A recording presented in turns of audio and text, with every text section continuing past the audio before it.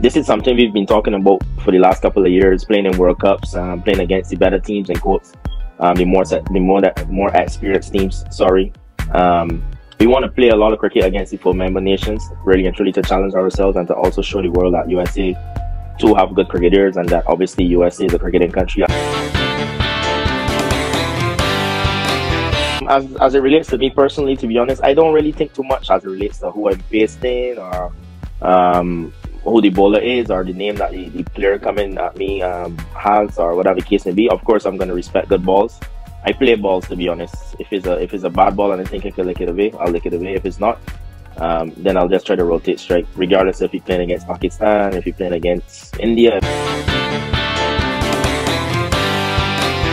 I actually didn't know anything about the records and stuff until after the game, and everybody was telling me, "Oh, I create history tonight" and all that stuff. But to be honest, UAE was just batting and just trying to win the game for my team. All this just come after, to be honest. Welcome to another edition of At the Wicket. We're here with special guest Aaron Jones, man of the match from the USA match, opening game. Now, we're here with Roger, my co-host. My name is Kavarly Arnold, and we're here with Roger. Now, Aaron, welcome. Thank you. Glad to be here. Good to have you here. You must be in good spirits after that knock in the opening game. You know, it's a spectacular knock. You know, the second highest score on debut behind the man himself, Chris Gayle. That must be good for you. Tell me, what's it feeling like after such a knock? I mean, I feel really good, to be honest. Obviously, to be able to achieve something like that. I actually didn't know anything about the records and stuff until after the game, and everybody was telling me, "Oh, I create history tonight" and all that stuff. But to be honest, UAE was just batting and just trying to win the game for my team. All this just come after, to be honest. Aaron, you know, obviously you played a fantastic innings. That was a chase, you know, a fairly large total of 194. Now, after losing 2 quick wickets, when you came in at, I believe, 42 for 2, and you had a slow start. I believe it took 4 or 5 balls to get off the mark. What was going through your mind at that time when you were 5 delivers, no runs? And what sort of led to that mindset that got you to play that absolutely, you know, smashing innings? For me personally, I think when I first went into bat, obviously I saw that the guys that bat before me was struggling a bit. So I wanted to just really and truly see like what's the best shots on the wicket, how's best to play on the wicket, and just basically get myself in a bit before I tried to express myself.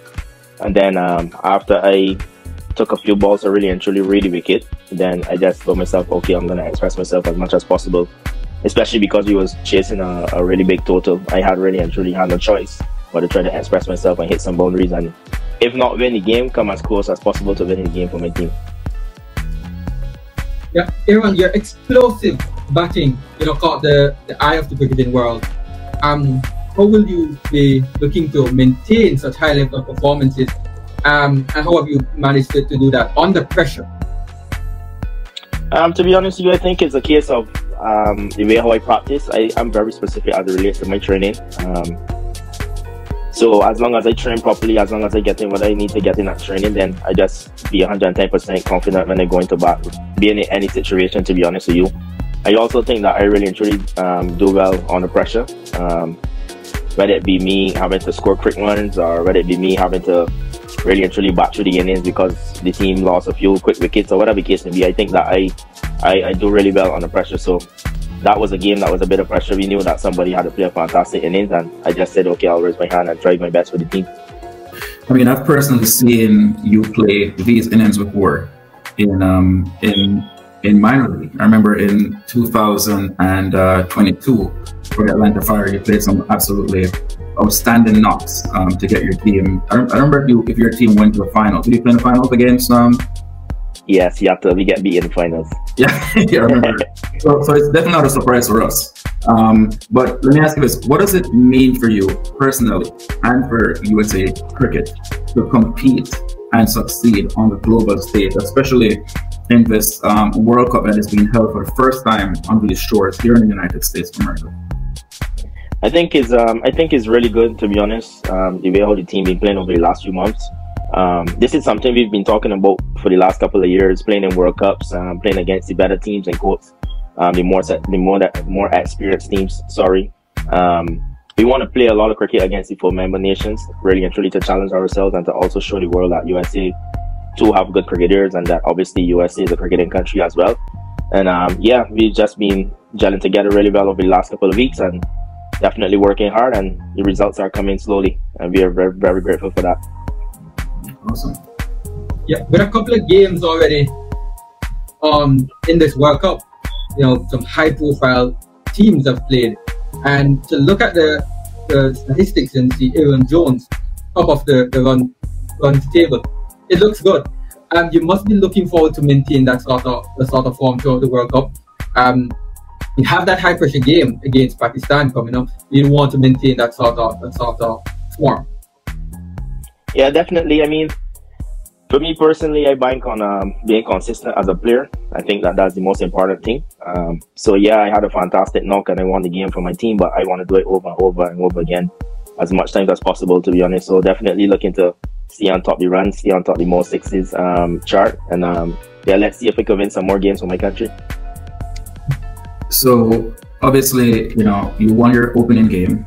You had a fantastic knock along with Andres House and the rest of the team. Tomorrow you take on Pakistan. What is the feeling in the camp right now? How are the boys pulling up before this huge fixture against Pakistan? As you know, this is an important fixture within this group. With, I believe, India remaining, a win tomorrow would put you firmly on the way to potentially qualifying for the Super 8s. Yeah, look, I mean, before the World Cup started, we've been talking about this. We want to play every single game like it's a final. It's not like it's a series where you could lose a game and still come back and win the series. It's a tournament. It's a World Cup. So every single win is very important, to be honest. And we're going to go hard tomorrow, definitely, against Pakistan, just like how we went hard against Canada. Every single game, we're going to go hard. We want to play fearless cricket every single game. And if it so happens that we win the game, it's great. If it so happens that we don't win the game, then definitely we'll take whatever learnings we can from the game, for sure. But we're definitely going to go hard tomorrow against Pakistan. All right, awesome. Yeah, and when we look at, you know, going up against Pakistan, that's a world-class bowling lineup. With no respect to Canada's bowling attack, but when we look at what they have, that's all that firepower with those seam bowlers, you know.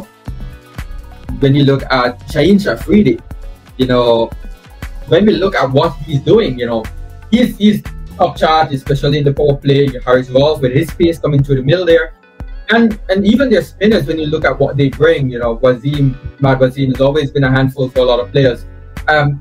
What were your strategy and also the team strategy in terms of combating this sort of bowling attack, because you want to match up that 94, as you said earlier? As it relates to me personally, to be honest, I don't really think too much as it relates to who I'm faced in or who the bowler is or the name that the player coming at me has, or whatever the case may be. Of course, I'm going to respect good balls. I play balls, to be honest. If it's a bad ball and I think I can lick it away, I'll lick it away. If it's not, then I'll just try to rotate strike, regardless if you're playing against Pakistan, if you're playing against India, if you're playing against anybody, to be honest. It's no doubt that Pakistan have definitely some experienced bowlers, but at the end of the day, it's battle against ball, to be honest. We don't play names. Yeah. And as it relates to the team, as I said earlier, we want to play against everybody fearlessly. We want to play hard cricket regardless of who we play against. And I think as long as we hit our straps, to be honest, we're capable of winning any game against any team. Yeah. The surfaces have come in for scrutiny, Aaron, during this tournament. We saw the games in New York. Those were pretty challenging conditions, and of course, it appears based on where you played, it appears as if in Dallas we have a pretty good pretty good strip out in Dallas. Do you believe this World Cup will come down to the teams that are able to adapt best of the nature of the services here in America? And do you believe that the United States, as a host nation, have a significant advantage being used to these conditions? To be honest with you, as it relates to advantage, I think the wicket in Dallas is really good, to be honest. I don't think any team will have an advantage there. And for us as a USA national team, we don't play in Dallas often, to be honest. So we don't really have home advantage as it relates to we playing here week in and week out, and we know the conditions 10 times better than any other team, to be honest with you. Obviously, the stadium only finished getting built last year before the Major League and stuff. As it relates to playing in New York, we never played in New York either, because that's the first time that cricket being played at that stadium as well. So I don't think we have home advantage, or I don't think we have advantage because we live in US, to be honest with you. I just think at the end of the day, whoever adapt to the conditions best, and whoever take the pressure best as it relates to pressure in the game will come out on top, whether it be USA or whether it be any team you're playing against. All right. Yeah. I don't want to. I wanted to touch on the pitch a little bit more, but I think I'll stay away from it a little bit, and just watch and see how things play out. Because today, I can tell you, I really was wondering what was happening today with that pitch with India. But I'll leave it a little bit, and we will touch on it a little bit more, maybe Roger and I, and not to put you too much on the spot. But those pitches look like they'll be a handful. I can only imagine when you guys get to New York, because that looks a bit scary, playing in New York. Are you even thinking about it? Is it something you think about? Are you the team talk about? No, not really, to be honest. We just want to focus one day at a time. So yeah, we won the first game, and now we are focusing on Pakistan. When we get to New York, then we'll focus on that game. Okay. And let me just follow up with in terms of the growth of cricket.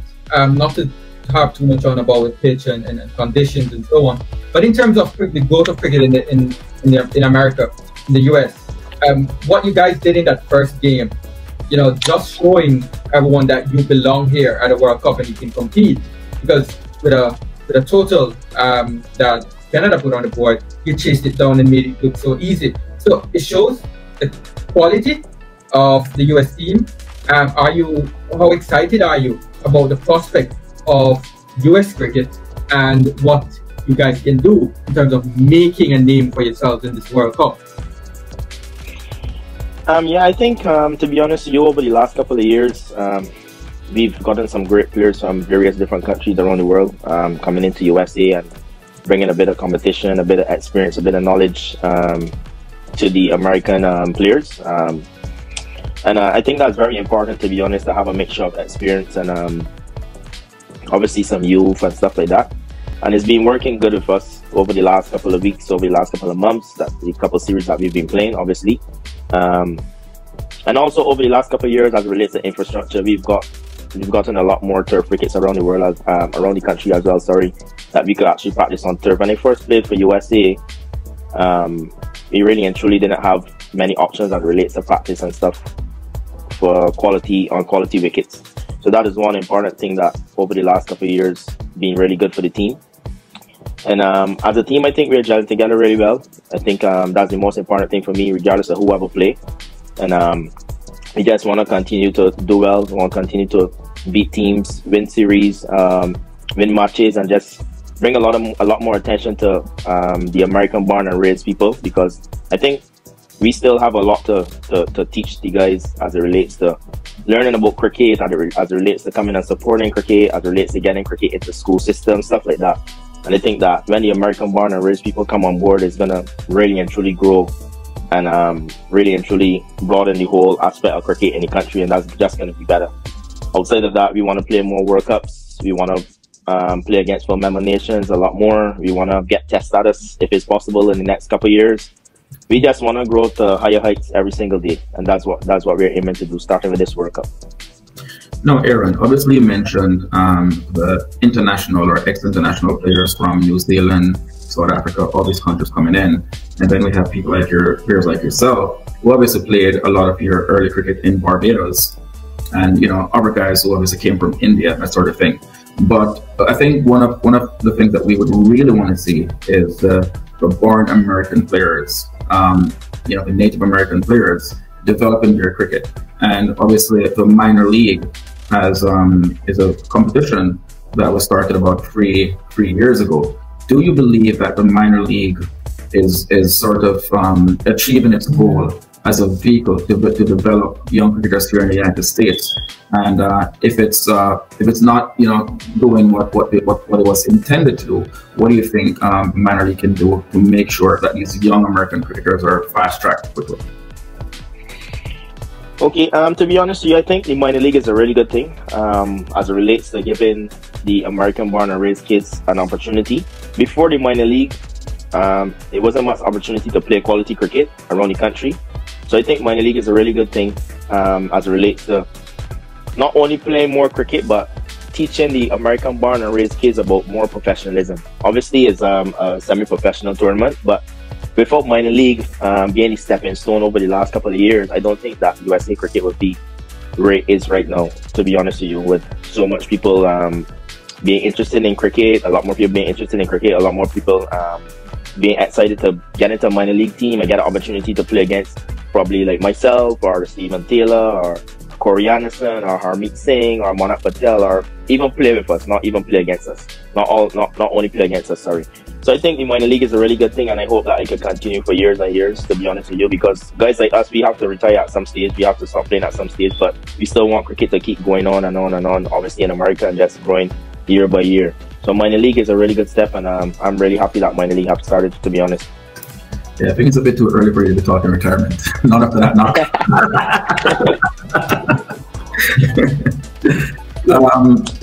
Looking at the global cricketing landscape, Aaron, who are the players out there that you admire the most? Who are sort of your favorite players and the players you look up to right now? Okay, right now I'll say I think it's hard not to like Virat Kohli. With all he's done over the last couple of years for cricket, I really love how he go about his game. I really love how professional he is. I do love Surya Kumar Yadav. I like Babar Azam. Who else? I like Nicholas Pooran.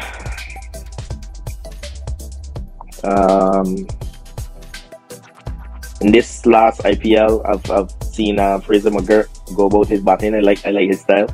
I like his fearless approach to batting. And then guys like I still like guys like Steve Smith. I like David Warner. Yeah, that's it for now that I can remember. Yeah, I noticed you first said the names that you go up against in this group. So I guess let's see what will happen tomorrow.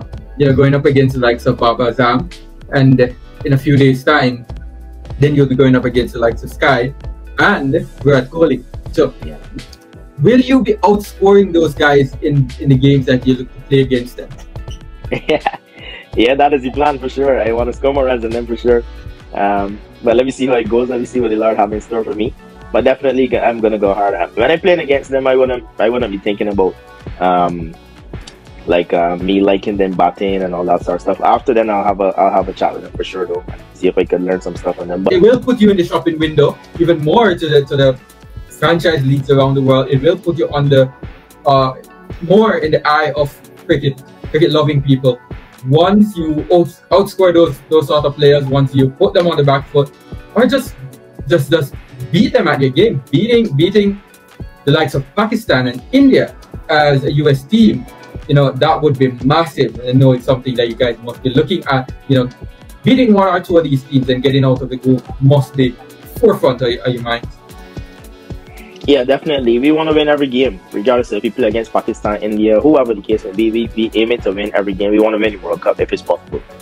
So yeah, we don't want to think about, okay, we're playing against Pakistan or we're playing against India and these guys are more experienced than us or whatever the case may be. We don't really care about that. We just want to play hard cricket. As long as we play our best cricket, we think that we could beat any team on the day, to be honest with you. And as it relates to opening opportunities for like franchise leagues and stuff, then I think it's highly possible. Any of the players on the USA team that do well, especially being consistent, to definitely break into some leagues for sure, because obviously the whole world is watching the World Cup. Yeah. So Aaron, you know, in the early 90s, obviously, you know, soccer in America, you know, was not very popular, and then came the 1994 World Cup, which really served as a conduit to to really popularize the sport. And suddenly, there was, everyone started to play soccer. And then we have the United States, the soccer league. Now in 2024, exactly 30 years later, we have the Cricket World Cup here in the United States. Do you believe this will help to popularize the sport in America? And do you believe that America will now fall in love with the United States cricket team? Yeah, I do believe it's going to do really well as it relates to opening the eyes. People around the world about USA cricket and all that we could bring to world cricket, to be honest. And I do believe over the next couple of years, we're going to see some improvements. We're going to see some goals, which I wouldn't mention right now for the team. But we have a few goals that we want to reach over the next couple of years. But I do think with this World Cup being held in the country, that a lot of people around the world will really and truly pay more attention to US cricket, which is what we want, which is really good. And I think that we could only get higher and better from here, to be honest. Yeah. I don't want us to close without a message. I don't know if Roger has any more questions that he wants to post to you, but before Roger, what would be your message to the fans?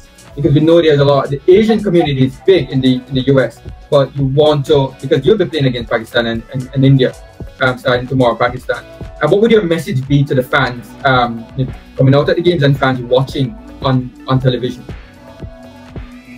My message would be, honestly, I want 110% support, regardless of whoever we play against, whether it be Pakistan or India, whatever the case may be. I think the support was really good against Canada. I've gotten some messages from a lot of people, to be honest with you, about the way I played and the way the team played, and they're really looking forward to seeing us play against Pakistan and India for sure. I know that. So yeah, I just want to say thank you for everything as it relates to the fans. Thank you for everything. Thank you for the support, and keep supporting us and keep believing in us. We are definitely going to do our best for sure. Yeah. Tracey? All right, Aaron. So we're going to move into our segment, or hot seat segment, where we're going to fire these questions at you, and you're going to be instinctive, much like you were during that whirlwind knock of 94 or 40 on Sunday. All right. Roger, we're going to see how sharp he is at taking those quick singles. All right, let's go. All right. Tunes for soul, classic rock or modern pop?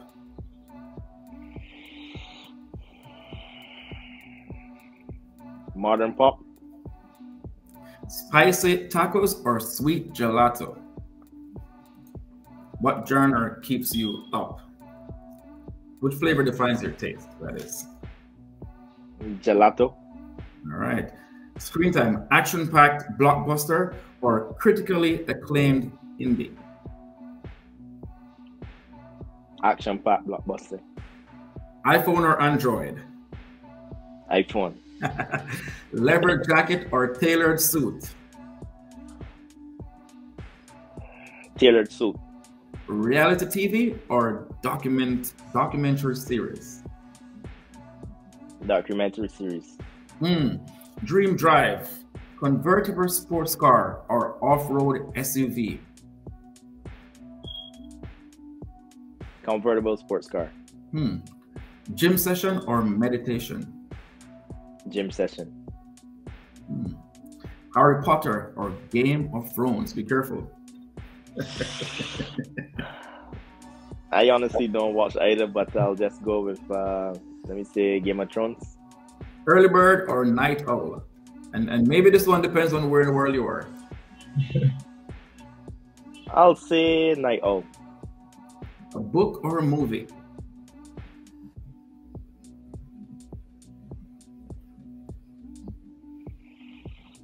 A book.